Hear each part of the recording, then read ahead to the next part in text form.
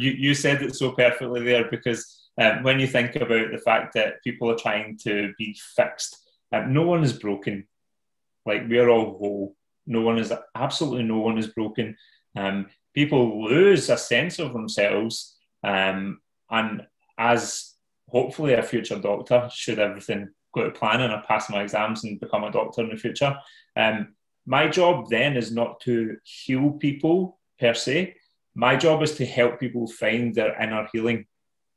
Because I would assert that no one is incomplete. No one needs someone else to make them complete. And that healing has to come from inside. You have to understand yourself. You have to find love for yourself. You have to find care, attention, appreciation, respect. All of that stuff comes from inside. And I guarantee that when that comes from inside, everything on the outside changes. When you change the way you look at the world that you look at will change.